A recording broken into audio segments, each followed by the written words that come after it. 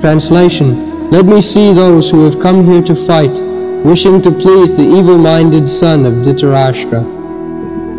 Dhritarashtrasya durbuddhe.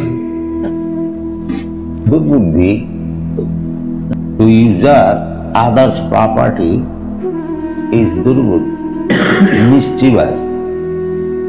Why one should encroach upon others' property?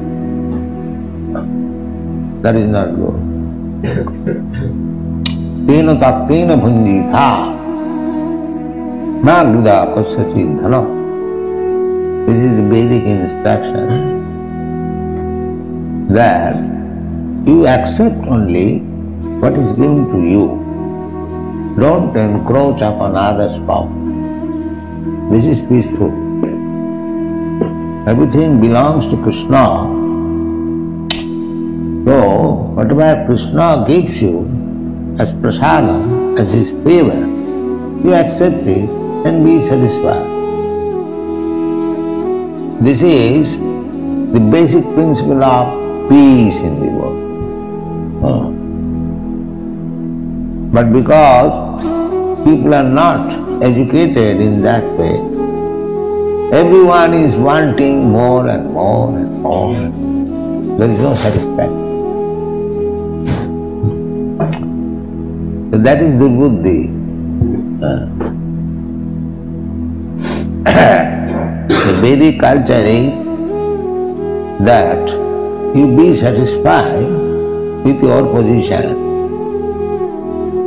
There is no question of starving in any position of life.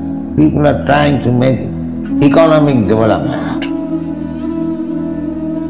But according to Shastra, it is not possible to develop your economic position simply by endeavor.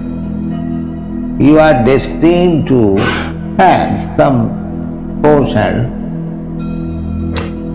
mixed up with happiness and distress. That is the nature. Dharmartha, kama, moksha. These are four principles of human activities. First beginning is dharma. Dharma means to abide by the orders of the Supreme. That is dharma. The people do not know who is the Supreme and what is his order. So what kind of religion? They take dharma as religion.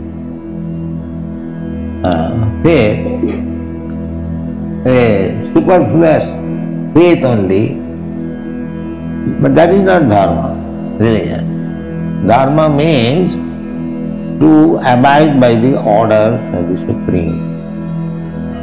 Dharmantu sakshat bhagavat pranitam. That is the meaning of dharma. Obedience to God.